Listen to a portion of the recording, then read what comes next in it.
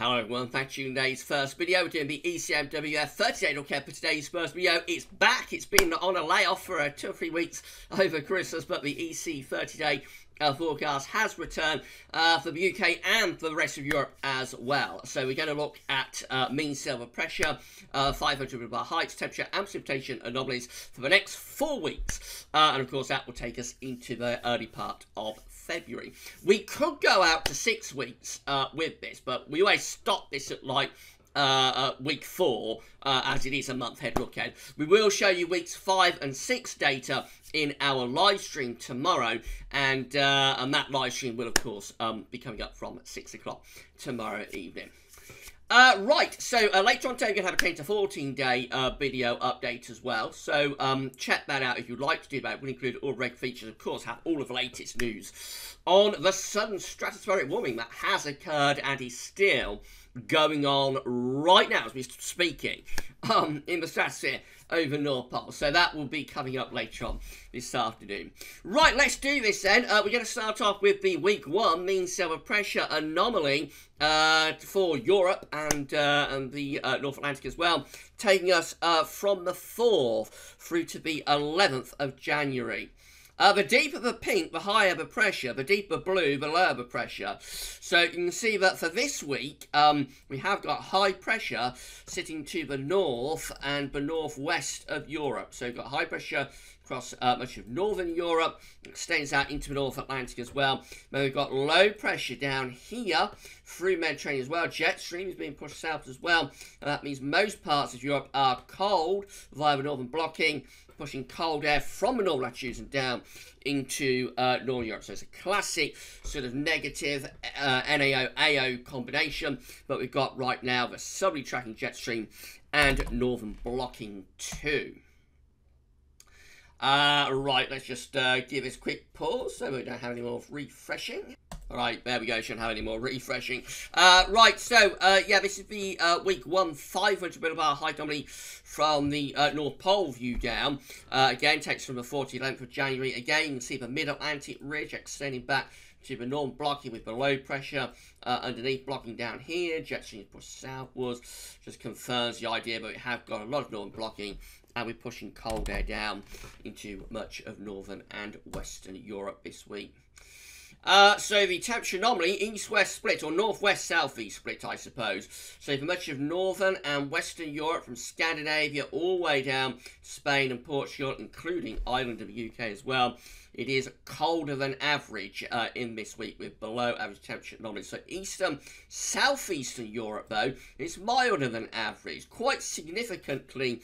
So if we add on the temperature overlay scale, you can see we are into those orange and red temperatures, which is kind of like 6 to 10 degrees above average down here in this southeastern corner, just here where we've got these red colours. That area there is like, so between the Balkans and the Black Sea, I suppose, around 6 to 10 degrees above average.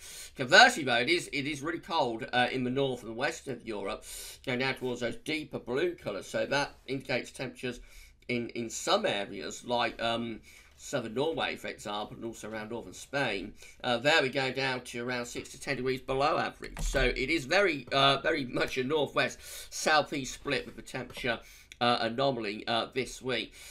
We see that through Med as well. So from Italy westwards, it's colder than average. From Italy eastwards, it's milder than average, and particularly mild around Greece and Turkey as well.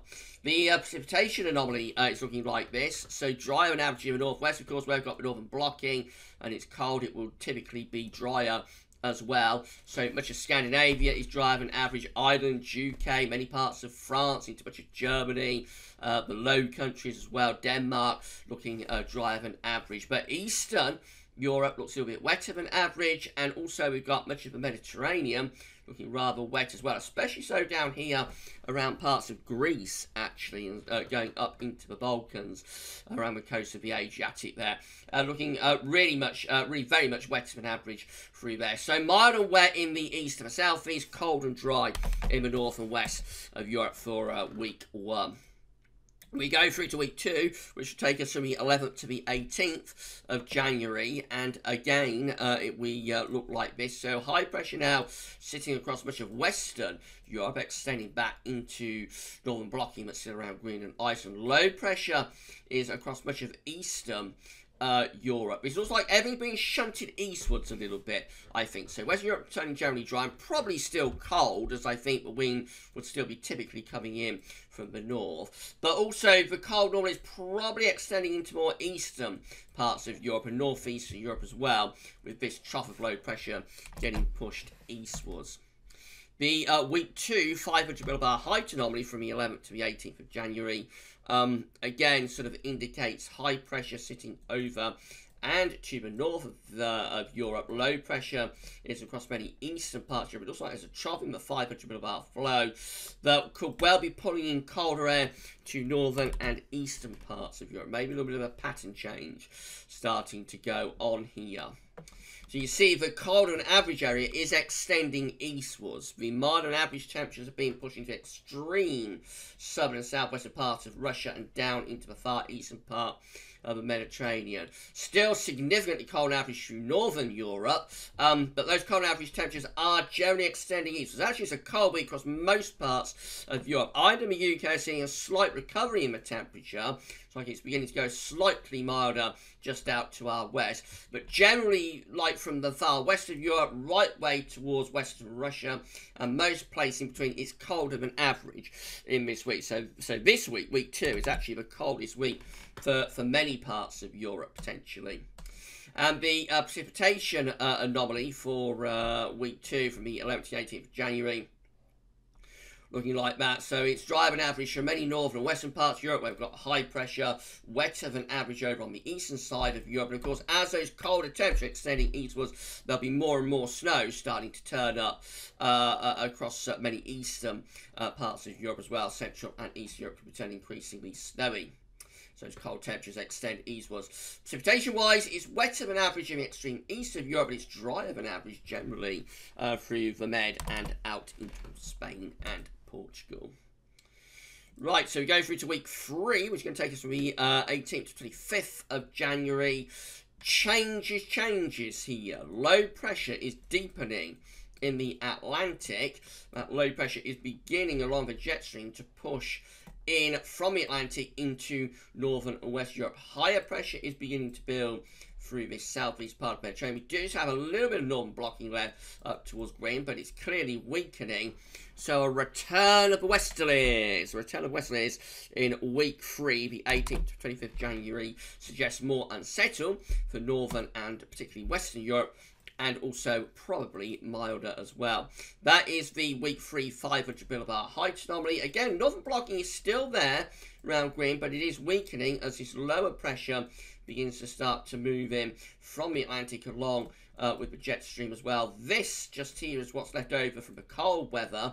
That's a cold trough that's still across the northern and northeastern parts of Europe. Heights beginning to rise down in the Mediterranean, beginning to revert to a more sort of typical westerly type pattern. Got ahead of myself. Week 3 temperature anomalies look like that. Yes, it's going mild on average. What's left of the cold trough is in the northeast of Europe. So from Scandinavia through Baltic areas into northeastern Europe like Latvia, Estonia, and back into northwestern Russia. Still cold there. Still a legacy of the cold weather.